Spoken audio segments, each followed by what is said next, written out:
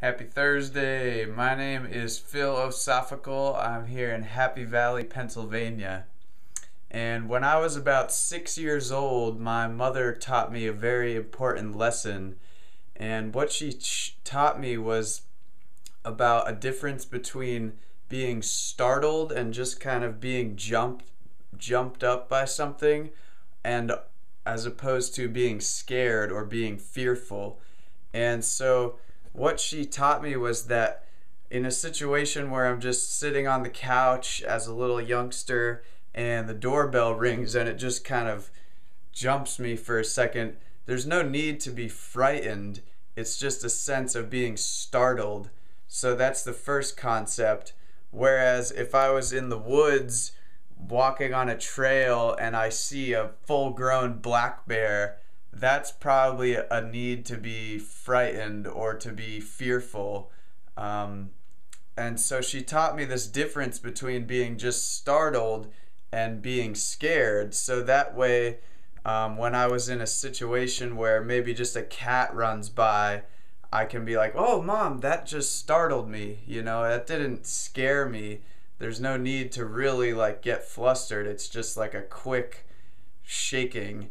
And just having that distinction between being startled and being scared is very empowering, because there's no need to lump everything into one category. And so this video is about coming up with new ways to conceptualize things, new metaphors to open up better doors, as I like to say. So just coming up with these new stories and ways of kind of framing the world so that we can understand it better and better communicate it to other people. Because I think once we have these new forms of language and ways of explaining things, then we can move into the world that we want to live in.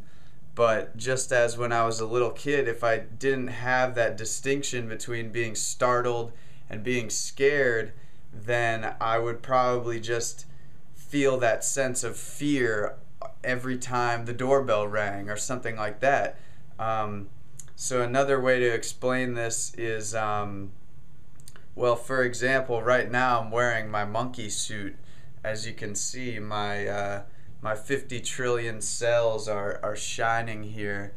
And I sometimes feel a sense of being self-conscious just not having a shirt on, or think people might not take me seriously. But I have this nice little concept from Dr. Suess, which I use, which is the ones who mind don't matter, and the ones who matter don't mind.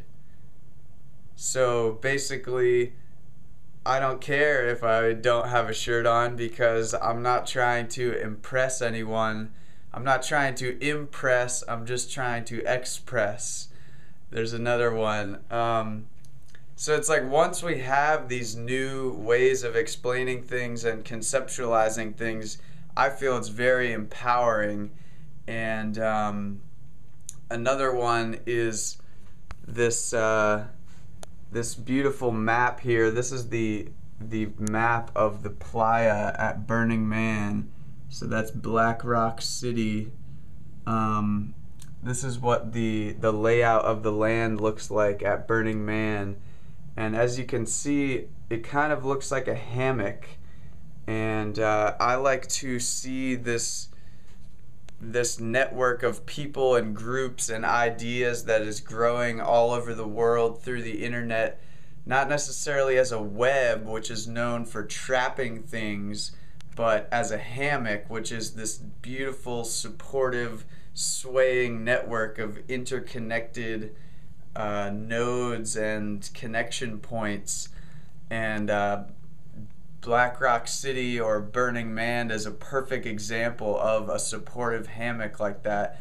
And I'm going to post a link to this absolutely incredible TED Talk which explains the magic of Burning Man.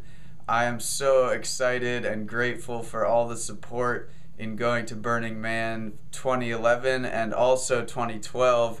And tickets are on sale for the main sale goes for at least another week. It's kind of this lottery process. I highly encourage you, if you want to just take a leap into the mysterious unknown, just buy a ticket and then let the universe guide you there. It's so absolutely incredible. So once again, these are just some quick metaphors and things. A lot of the videos we have on our channel are all about these new forms of language, new concepts to make the concave convex, new metaphors to open up better doors and going on mental tours. I like to come up with things that rhyme. I like to call them mantra memes, things we can just repeat. I mean, you could walk down the sidewalk singing this Dr. Suess line, "The ones who mind don't matter and the ones who matter don't mind." And it's just a way of reminding yourself what you most believe in or what you want to believe in, and just reprogramming our way of seeing the world. It's so much fun. I love it all. So anywho, the difference between being startled and fearful is a very empowering distinction. And the ones who mind don't matter, the ones who matter don't mind. We are all embedded in this beautiful hammock, which has so many different layers, and I encourage you to build the hammock at your local level.